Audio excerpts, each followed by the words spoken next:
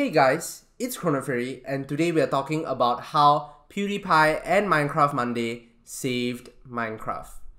About a month ago, I made a video saying that Minecraft is making a comeback in 2019, and it seems that the comeback has been far greater than I could have expected. In that video, I cited reasons such as the fact that this year is Minecraft's 10th anniversary, nostalgia, Minecraft memes helping to make the game stay relevant again. But since then, the Minecraft renaissance, as I like to call it, is in full swing now, and it's not going to stop anytime soon. In that video, I mentioned that even PewDiePie played Minecraft once on his livestream in an attempt to beat T-Series. But since then, as you guys know now, PewDiePie is officially a Minecraft YouTuber. That's right, he has uploaded a Minecraft video nearly every single day now. And he has about like 20 plus Minecraft videos on his channel. In fact, right as I'm recording this video, he just posted a new Minecraft video titled Creeper. Aw man! So you can tell he is really fully immersed into the Minecraft community, and it's embracing its memes. Well, Felix aka PewDiePie seems to be really enjoying playing Minecraft, and you can tell he isn't doing it for the views.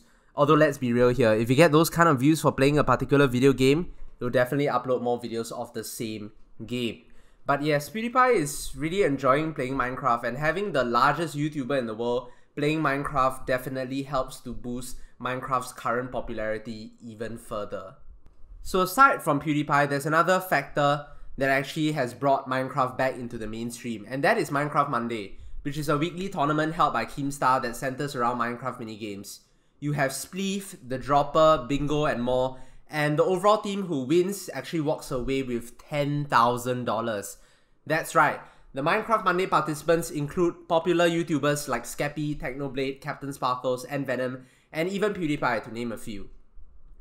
And the reason as to why Minecraft Monday is so successful is really simple. We haven't had a community-focused all-star event like that happening in Minecraft for years. I, and I'm sure many others, look forward to seeing which YouTubers participate and compete against each other. Not gonna lie though, watching Technoblade outplay almost everyone is really funny. Anyway, Minecraft Monday is kind of reminiscent of the YouTuber All-Star Survival Games we had a couple of years ago, except that this one is actually happening every week, and it isn't just limited to survival games.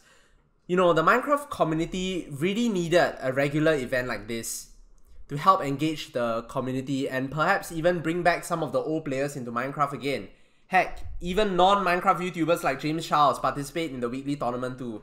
So this definitely helps to raise the profile of Minecraft for people who don't even play the game.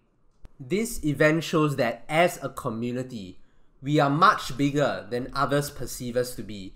Minecraft isn't just a dead 10-year-old block game that's barely surviving.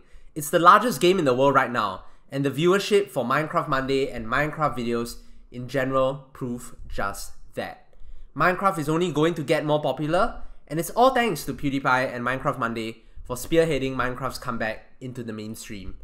Anyway, I don't want to make this video too long, so I think that just about covers everything I wanted to say in this video. Be sure to drop a like, consider subscribing as I upload Minecraft videos on a regular basis. Thank you guys so much for watching. I'll see you guys in the next video.